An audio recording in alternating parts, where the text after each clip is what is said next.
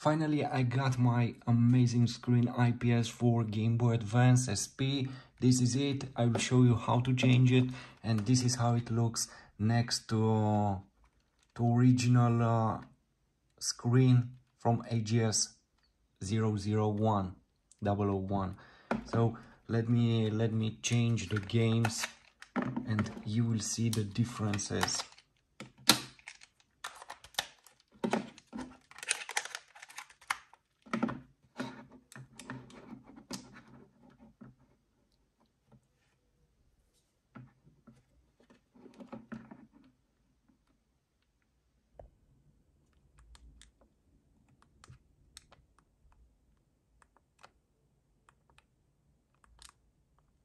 Look how great it looks, this new IPS on this Game Boy Advance. I have the same consoles here, these three, but this is the original screen, that 001 AGS 001, and this is the latest IPS screen installed on them.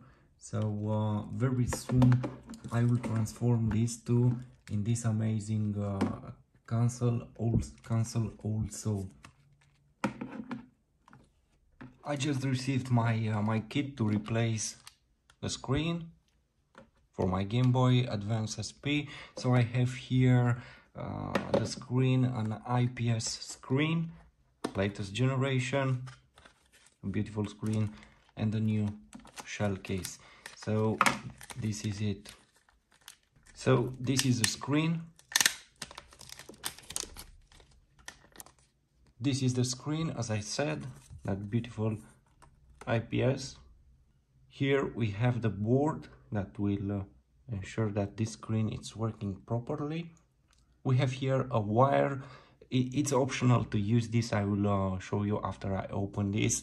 In case you want to use this button to control, to adjust the screen in brightness, you have to solder this on motherboard and on this board, but again it's optional.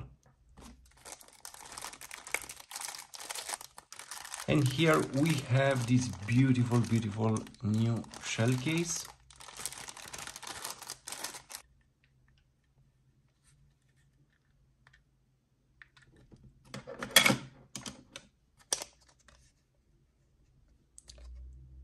Very important, this case, it's pre-cutted for the new screen, because otherwise if you use your old shell case you would have to cut this plastic. Basically you will have another plastic like here, you have it here and you have to remove it. This case, it's pre-cutted. And basically at this moment we have a sticker for AGS 101 and we have AGS 001. But with this IPS screen, this Game Boy, it's 10 times better than original AGS 101. So let's start it.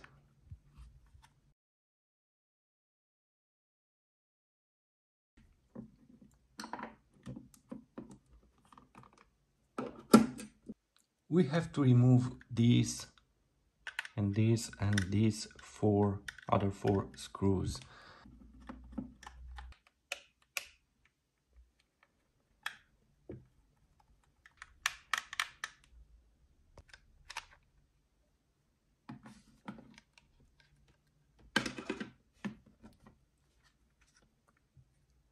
Here we have to remove these three screws.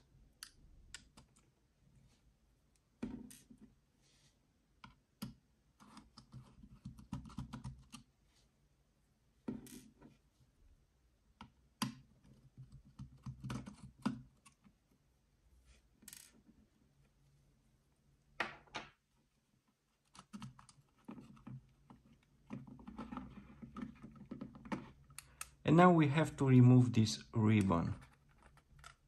Basically, all you have to do is to do something like this.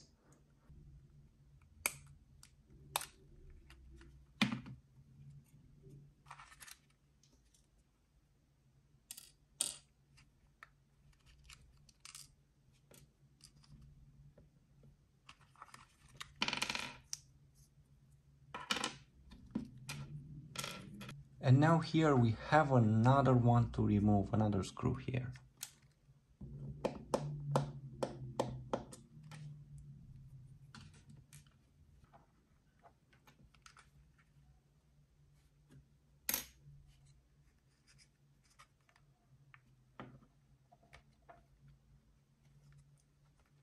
You have to remove these protections because we have screws here also.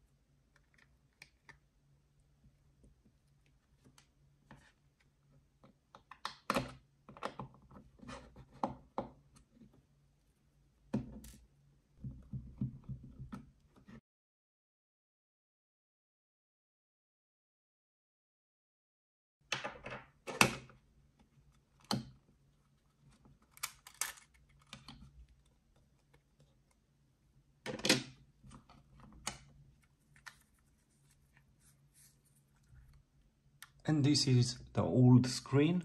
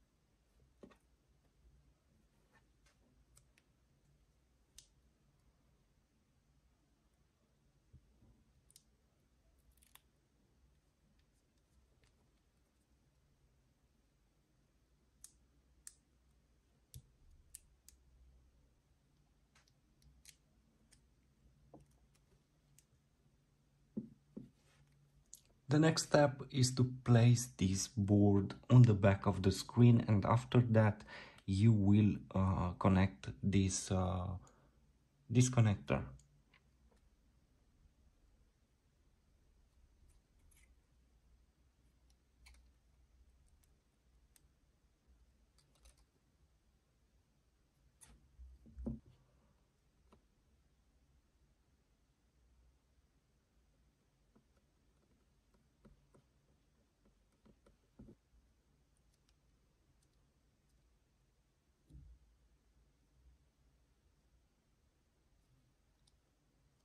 And basically this is it. Be very careful with this tiny ribbon, because with my first, this is my second screen. The first one I broke this with too many movements, left, right. It will break here. My first screen didn't had that double adhesive tape, and that's why by moving this board, this ribbon break. It was broken. That's why be very careful. If you don't receive that double adhesive tape, make sure you get one to put this board here like this. And now let's test the screen, and after that let's put it together.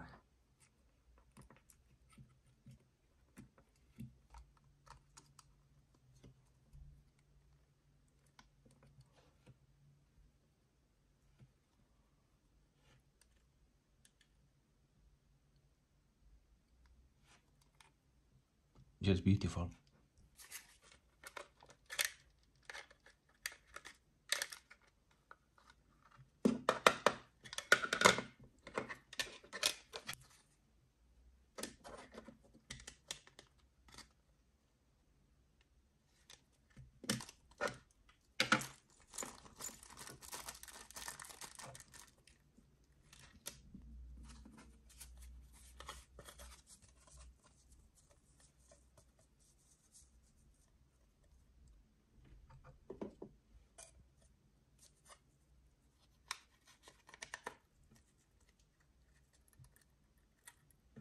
You have to roll this ribbon. Don't forget to remove the protection, this plastic, from the screen.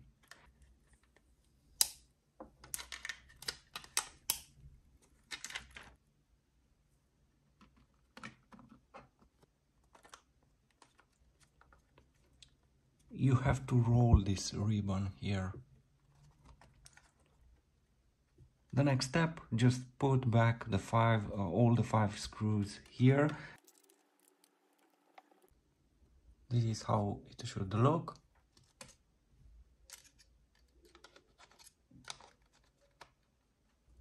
You have to remove the hinges from here, from your old case, because it seems this new case doesn't have hinges. To remove the hinge, press like this here.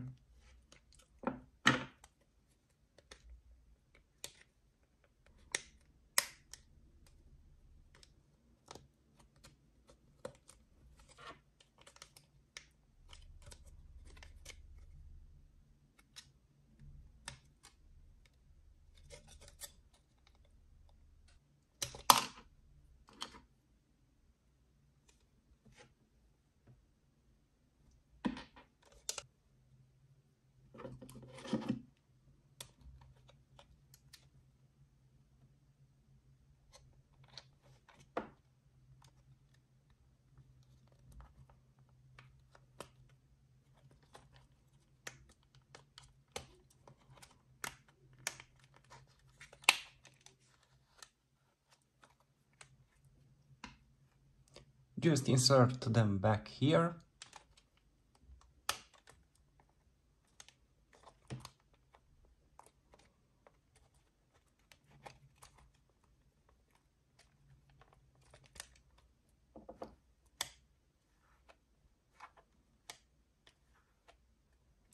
Make sure you put back all the buttons.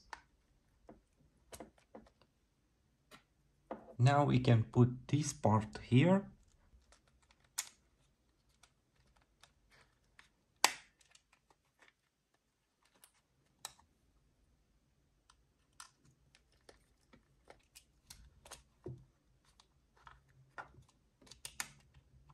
Let's put back the speaker. We have to connect the ribbon here.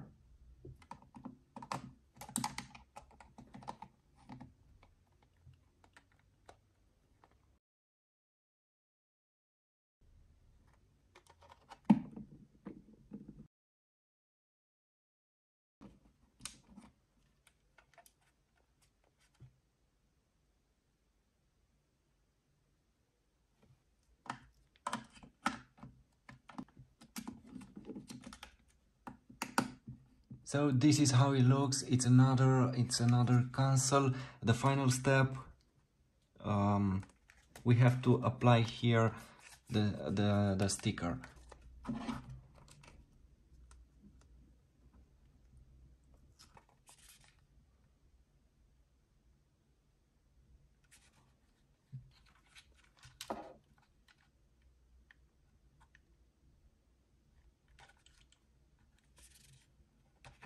And now the final test.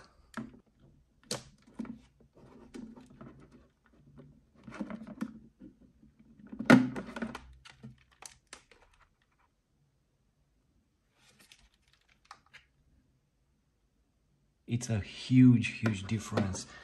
Basically, this is a modern console, and this, at this moment, it looks like you can't see anything on the screen. It's incredible.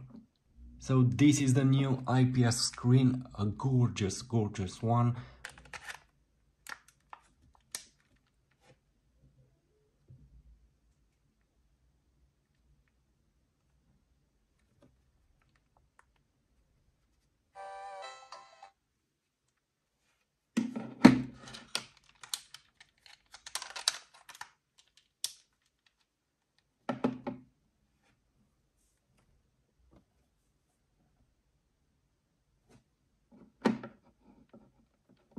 Let's try the game in the other console.